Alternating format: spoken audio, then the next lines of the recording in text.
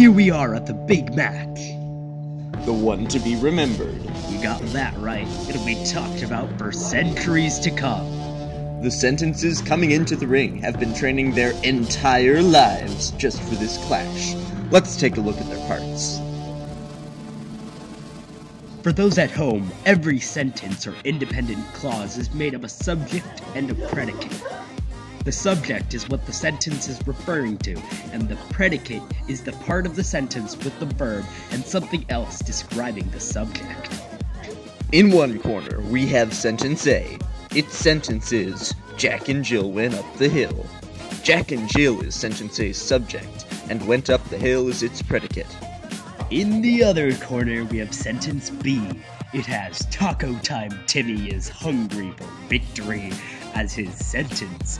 The subject is Taco Time Timmy, and the predicate is hungry for victory. He's a fan favorite, folks. They are ready to break each other down.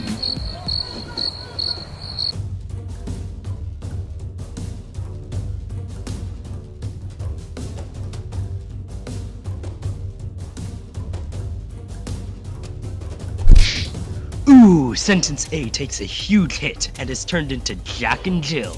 Losing his predicate, he is turned into a fragment. This, folks, is what happens when you lose either your subject or your verb. You turn into a fragment. A big no-no in the writing ring. Oh no, folks! It looks like sentence B got really fired up. He added another independent clause to the end of his sentence. Without any conjunctions or punctuation marks between these two independent clauses, he has become a run-on sentence. Taco Time Timmy is hungry for victory, he is on fire! Another terrible mistake for those in the writing ring. Unless he can patch it up, he will be disqualified. Yeah! Ooh, that, viewers, is called a comma splice. It's a common mistake, where two independent clauses are separated with a comma. Better punctuation marks to put there would have been a period, a comma with a conjunction such as and, a semicolon, or a semicolon with a conjunction like consequently. I am sorry, but you have been disqualified. It looks like with sentence A being a fragment, we have ended in a tie. Thanks for watching, folks. A quick recap of events. In this recap, orange text indicates a subject, and blue text indicates a predicate. Fragments. A fragment is a sentence that lacks a subject or a predicate.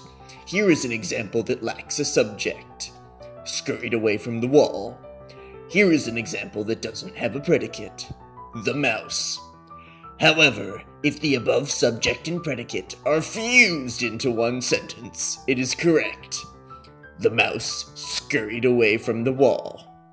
Run-on sentences. A run-on sentence is multiple independent clauses joined without punctuation or conjunctions.